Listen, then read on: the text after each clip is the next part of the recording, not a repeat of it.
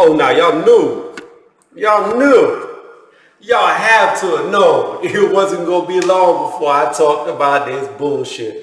So this article was put out on the boxing scene by Thomas Hauser. Now, I want to read something, an excerpt from what he said in his interview about this failed drug test. I want y'all to really listen to these words real fast. He states, someone, won't name a source, advised about the possibility. Advised about the possibility.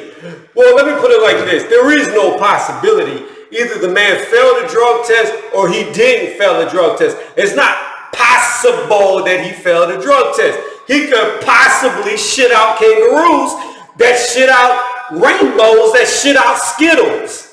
That's a possibility. But is it fact? Probably not.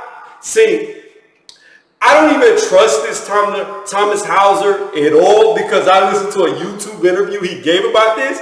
And the whole interview, he kept bringing up Al Heyman and sucking Al Heyman's dick throughout the entirety. Talking about Al Heyman does this for his fighters. He's insures this for his fighters. This ain't even about Al Heyman. Why you keep bringing him up? Which is funny to me because Al Heyman's fighter is Deontay Wilder, who is about to fight Dillian Whyte, which we all know Dillian Whyte gonna knock Wilder the fuck out. See, it's all about that payroll. It's all about that spend. It's all about that bullshit. I know Eddie Hearn, on the other hand, he released a statement that both Rivas and Whyte were cleared to fight.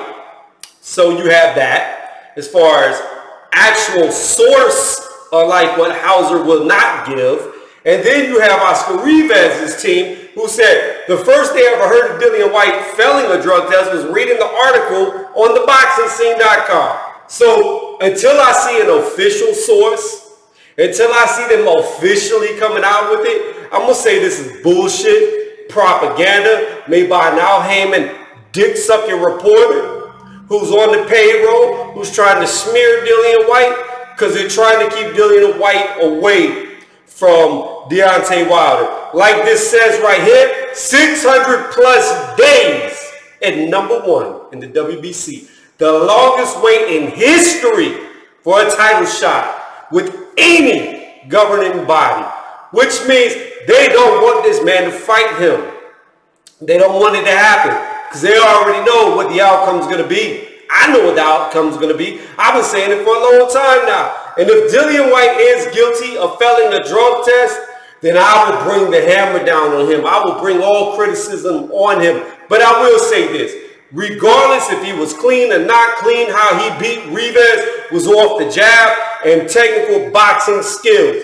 No PED helped him win the fight because of how he won the fight. He outboxed Rivas. You could take all the steroids in the world and it's not going to help you become a good fighter. That's not how you become a good fighter. Being a good fighter is by being a good fighter. Steroids can make you better, recover faster. Sometimes, depending on what you take, have better endurance, recovery time, etc. But it will not make you a better fighter. It cannot do that. It can make you hit harder. And like I said, it can make you recover better and sometimes improve your endurance. But if you can't fight, you can't fight. Period. So Dillian Whyte beat Oscar Rivas off his jab. He outboxed a very technical boxer, which was amazing to see done. Now, if he fails again, I will give him everything he deserves. All the trash will come his way. All my criticism will come his way. But until this is a given, a legitimate source, which he wouldn't even name his source. He wouldn't even name who it came from. Because he knows if he comes out there and says for sure, not a possibility, but says for sure he failed, then guess what? He could get sued for defamation. See, if he says there's a possibility and leaves the source unsourced, then the source can't be checked. Therefore, he can't be caught in a lie. So that's why the way he worded things, I don't really believe him. I don't believe him at all. But we'll see how this plays out. I just don't believe it. I don't believe it at all. I hope it's not true. Dillian, I hope you didn't take drugs. If anything, I would have thought Oscar Rivas would have got popped Because that motherfucker, I don't care what anybody says.